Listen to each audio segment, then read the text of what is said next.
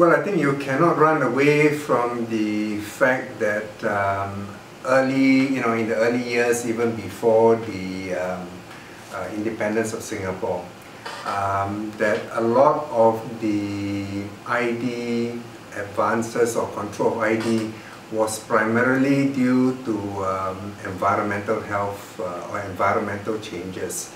So say for example, better water supply, less overcrowding, better sewerage disposal, waste disposal, that all those have actually contributed a great deal, both in a lot of countries in the West as well as in Singapore. I mean, I would call that phase of public health in Singapore as, in a sense, public health 1.0. That a lot of the improvement in the health of the population, and in particular at that time ID was the main issue, is not due to doctors, not due to public health, so-called public health professionals, but environmental engineers. And I think we've got to recognize that. And then I suppose the next phase is where we have what I would call public health 2.0, where we found, say, specific agents that causes infectious diseases. So you have smallpox, you have measles, and so forth, and where vaccinations now become the answer. Okay? So through vaccinations, through the school health services that Singapore had, that infectious diseases were very much in control. Okay? And newer vaccinations were introduced, including things like hepatitis B for a chronic disease, right? Like liver cancer. So the link between the vaccination for infectious disease with a chronic disease, that is another phase of development. But I think moving forward, we have to look at the next major milestone that would happen would be, in terms of infectious disease control, would be what I would call public health 3.0, where things are much more complicated, where things are actually at systems level. No longer an issue of, say, if I have a vaccine, that's it. Right? There'll be many more factors that has interplay in terms of controlling of those infectious diseases. Right? So that would be a phase of public health 3.0, in that sense. I mean, SARS is, in particular, I mean, was involved in a small way during SARS. And now, in hindsight, looking at it, I would say probably 3 C's. Right? The first is actually the need for coordination. When you have an outbreak of this kind of intensity and magnitude, that there was a whole of government approach, but a whole of government approach that led to a whole of society kind of action. So the need to have that kind of coordination is very crucial. So take for example, during SARS, the labs were kind of overwhelmed at one hospital, and the need to transfer the specimens from one hospital to other laboratories. There was no system in place to do that, and then getting the results back and so forth. There was no systems in place to do that. The private sector came in to help. So the SAMCOP, for example, provided the logistics in terms of sending samples from Tan Tock Seng to other hospitals, to other laboratories. So that needs coordination, right? So I think the first C in outbreak of this kind of scale, you basically need a lot of coordination. The second C, I would say, is competence, right? And competence at the level of from the lab people, from the clinicians, from the public health doctors, figuring out what has hit us? Right? What is the infectious agent that has been introduced? You know, is this a new disease? Is this an old disease? What is it? Right? So just trying to answer what is it, right? The detective part of the job. You must have people who are highly competent to do that, right? From laboratory scientists to all the way to the clinicians in the front line. And then at the same time is competence of the operations on the ground. So the nurses, the healthcare providers, the porters, the technicians, are they competent in handling an unknown or highly infectious agent? I mean, Ebola is a classical example where you see or you hear in the stories whereby just improper ungowning, right, can cause an infection to take place. So to be able to be competent to do that.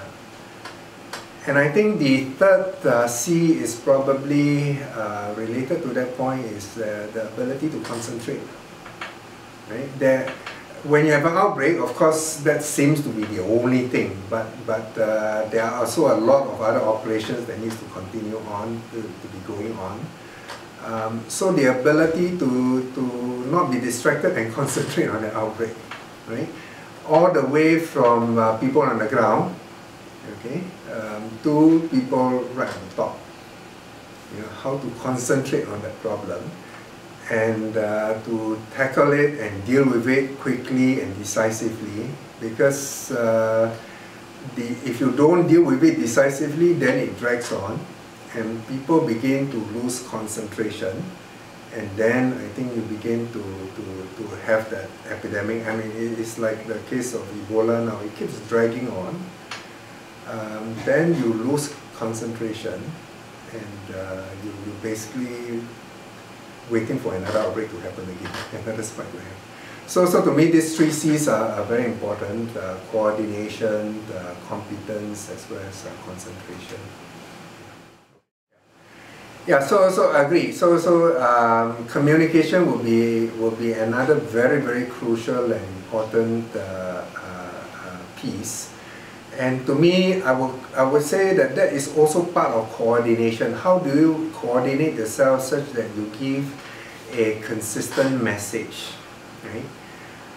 And in this day and age, the communication is not just about telling people what's happening and deciding how much to tell, how much not to tell, right? I think in the past we have the luxury of being able to say, I decide how much to tell and how much not to tell. In this day and age with the social media, what is not said is sometimes louder than what is said. Okay? So I think the need to coordinate almost centrally, I would say, you know, what is the message that you want to get out, right? And at the end of the day, it may be that it's going to be very difficult to manage. That it's easier to just tell it as it is. You know, that the moment you tell it as it is, then you deal with what needs to go out, plus what is, you know, may not have been said, right? So I think the need to be able to tell it as it is, right? And trust that the community out there will be able to manage those information may be something that, yeah, we need to learn to do.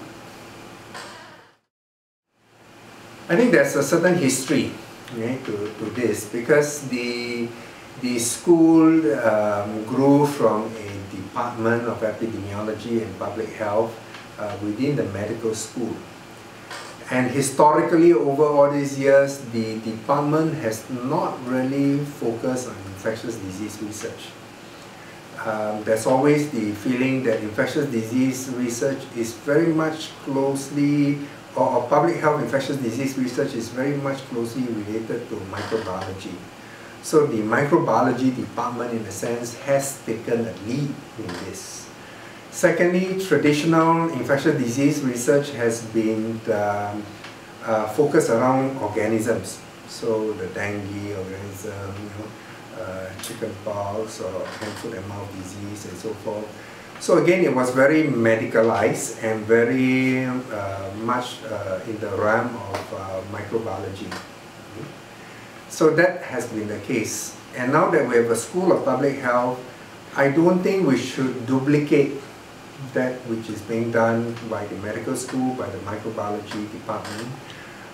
We should deal with issues that are more at a systems level, and also issues that are dealing with more the what's happening around the region. Right? So I think in terms of what's happening around the region, the importance of keeping abreast of and having the forewarning of what's happening around the region. For that, one of course is to have research projects in the region, but more importantly I think is to have the network and the contacts. So the our Masters of Public Health program, for example, is one very useful way of developing a strong alumni network, and it has proven very useful in the past when outbreaks happen in Southeast Asia. Through all these networks, we actually can have a good sensing of what's happening on the ground. Okay? So one aspect is that area of network. Then when it comes to the research, it is not to duplicate the research in a lot of various institutes and departments, but to go into newer angles, newer way of looking at things. So at systems level, so say for example, in terms of drug resistance, in infectious diseases, in terms of newer approaches, in terms of surveillance for infectious diseases. So rather than specific infectious diseases, but rather in the sense the tools and more cutting-edge methods of looking at control infectious diseases. I think yes, we have. We will always have infectious disease threats. The emerging infections and all that, and it will always be the curveball. And of course, operationally, we must be ready for that and all that. And I think that all those are happening. Okay? But one frustration perhaps is the existing infectious diseases that we have in Singapore. We don't seem to have almost like got a handle of it. Right? So take for example the dengue. Right? Year after year we talk about, yes, there's an outbreak, there's a new outbreak and so forth. And we have pumped in lots of research dollars, right, after some of these infectious diseases, and I think the question is, how do we now capture the population health value of that, right? Yes, we can have good biological reasons why we having resurgence of outbreaks, because the herd immunity is down, we control it so well and so forth, but that is a good biological excuse. Could we have newer ways of thinking to say that yes, in spite of that, can we do something about it? Whether is it at the area of the vectors or whatever. So I think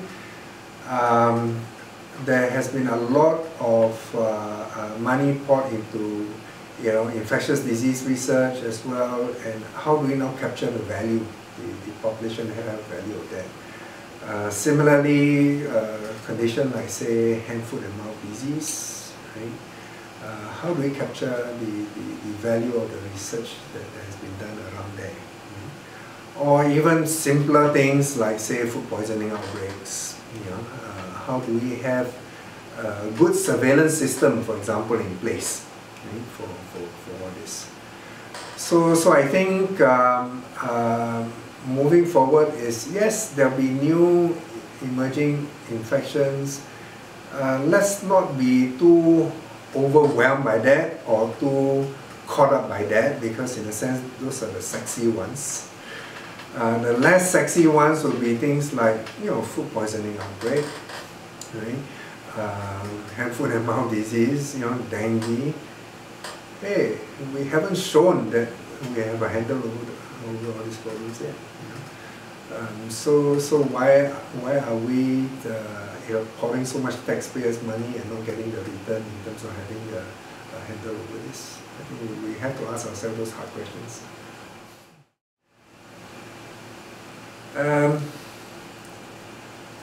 I think for infectious diseases, number one, there is still, and to a certain extent rightly so, that there is a difference between, say, infectious diseases and non-communicable diseases. I think I think we can say we try to look for the links and so forth, but to a certain extent they are quite distinct. Right? So firstly, I don't see that, I don't think, and I hope that moving forward there shouldn't be a competition between, say, infectious diseases versus NCD, right? And that comes in the form of funding, that comes in the form of manpower, that comes in the form of policy makers, the flavors of the month. Right? And to come to accept the fact that we are faced with dual burden of diseases. You have NCD, you have infectious diseases, right? The two must be handled simultaneously. It's not one against another. Right? So I think if that mindset can change, I think that would be fantastic for Singapore. Right now, I still sense that among the professionals, there's still, oh, okay, this is the era of the NCD. We, infectious disease specialists, must shout more. If we don't shout more, we're going to get less resources. Okay? So there's that sense of competition. And then at the policy maker level is that, we're going to be confronted with NCDs, and then the ID, oh, there's no outbreak. Okay, it's not going to cost me votes. It's not going to cause lots of issues. Let's concentrate on NCD. And then the next outbreak that happened, then you swing to this side. A lot of unnecessary energy loss in that oscillation. Right? So to recognize the fact that these are actually two quite distinct problems, and that needs to be tackled simultaneously. We need to make sure that there's adequate resources, both funding as well as manpower and brain power, to tackle them. They are equally important, right? And not pitch them in competition against each other.